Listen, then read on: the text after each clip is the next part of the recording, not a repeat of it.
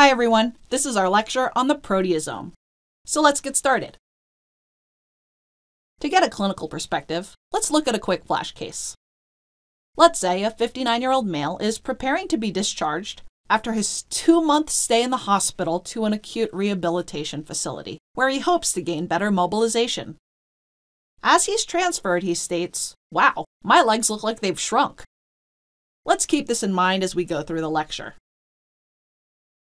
Our learning objectives for this lecture are to identify the role of the proteasome within the cell and to recognize a clinical consequence of defects in the ubiquitin proteasome system. The proteasome is a barrel-shaped protein complex, as seen here, which principally functions in the degradation of proteins. Now, why would we want to degrade proteins? Well, maybe they're damaged, or they could be marked for degradation by being tagged by ubiquitin. Now let me walk you through this with some visuals. So let's say we have this clump of protein, and for whatever reason, we don't need it anymore. Maybe it's defective, maybe there's too much of it, but we don't need it. So along comes this ubiquitin, and now with this protein, we have a ubiquitinated protein. Now it's tagged. So now it can interact with our barrel-shaped friend, the proteasome. And the proteasome can perform its function where there is this ubiquitinated protein in a proteasome.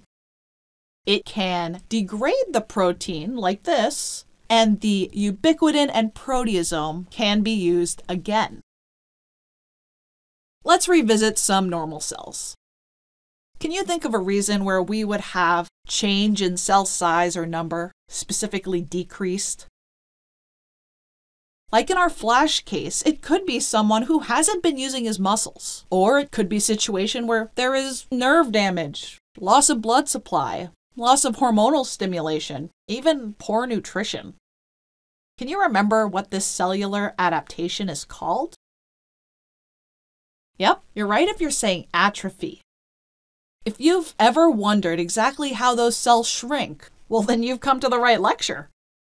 Part of it can be attributed to the degradation of cellular cytoskeletons by, you guessed it, the ubiquitin proteasome pathway. Remember, there are a number of cellular adaptations you can review, and atrophy is just one of them. Now that we've gone over that, can you think of what would happen if there were defects in the ubiquitin proteasome system?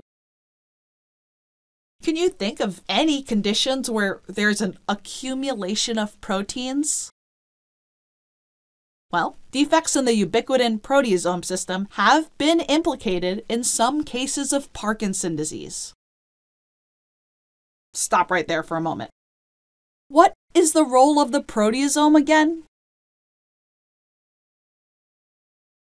Yes, the proteasome degrades damaged or ubiquitin-tagged proteins. Great job.